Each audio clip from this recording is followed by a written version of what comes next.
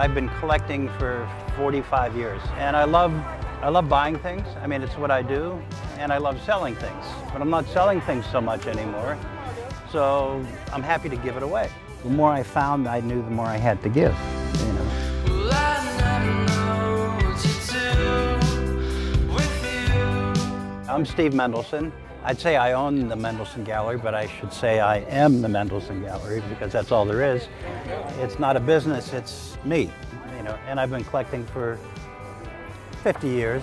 And I've just decided to do this because it's time to give back to the community. It's always sunny where you are from. This is an artist who captured our steel mills. So her name is Cynthia Coley. Yeah. So this is skimming the slag. You like that one? You can take that, certainly. For my office. That'd be great. I decided to do this giveaway just because of the coronavirus and because people are stuck inside, they're ready to get outside. I want to reward them and let them know that they're loved and let them know that I want to share this. We need some art, and this one way to spread good feeling. Yeah, so thank you, Steven. Art brings people together. I mean, for me, it's been a religion. You know, it's been a spiritual journey because all my friends are artists and all the experiences I have are at art fairs or, you know, traveling to this country, that museum. This piece I found in Paris at a flea market at 4 o'clock in the morning. And, you know, I remember the coffee and the croissant that I had to get warmed up.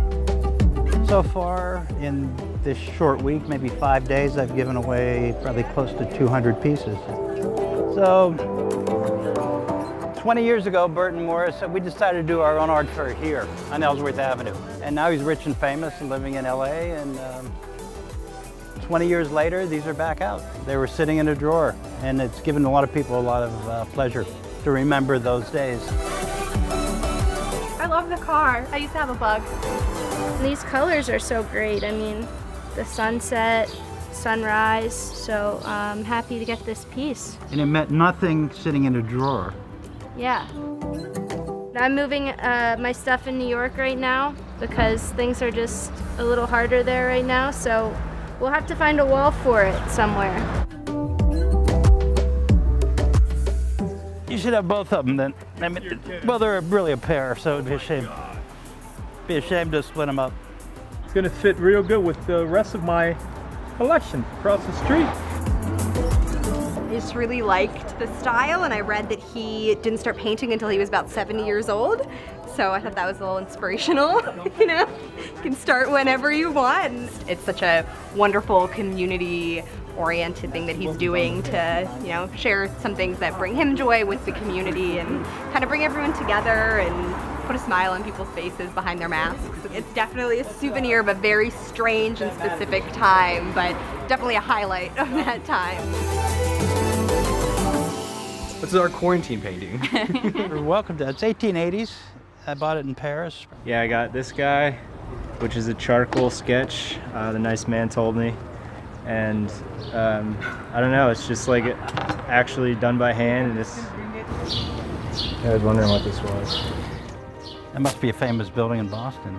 There's no other shops open, and then you see like a free artwork stand. You're just kind of like not expecting that. And so it's definitely brightened my day.